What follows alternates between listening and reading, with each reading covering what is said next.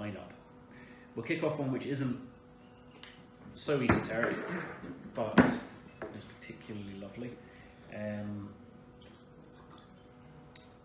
Then it gets a little more unusual, should I say, from this point on. So we have Lussa, I'm not actually sure how you pronounce it, to be honest, but I love the smell of this. yeah, it's lovely, isn't it? I mean, that one, I know I'm jumping ahead, that was supposed to have raspberries in it. This one smells like it's got raspberries in it. Yeah, it does. Yeah, I'm not sure if it does or not, but... Lots of red fruits on the nose, herbaceous, a little bit of pepper.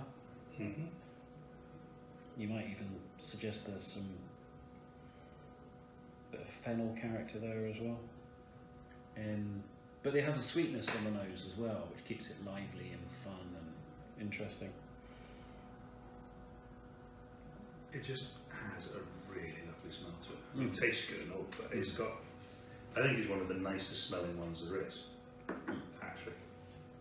Well, all the ones we've tried so far.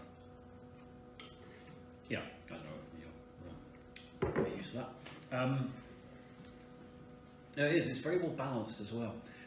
It weighs its alcohol well.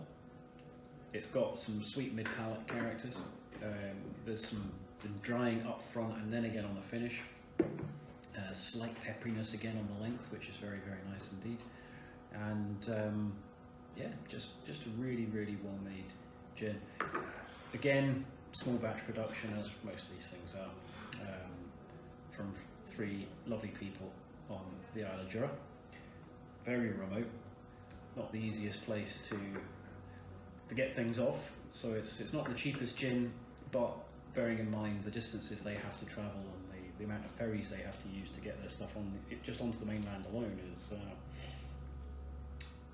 is not insignificant. And you know, I think there are easier things to be doing in easier places. So good on them for doing it and sticking to it.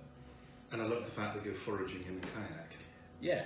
Well, Well, one of the ingredients. I mean, if you could, you would, wouldn't you? Well, yeah, true. It's not a bad way of making a living, but they put a lot of love, a lot of energy into it, and I think it shows. It's really, really well made. Selling really well for us, actually, hugely popular. You know, any association with Scottish Islands and a gin which is actually made there does help immensely, and this is working well. No, I think this is one of my long-term favourite gins.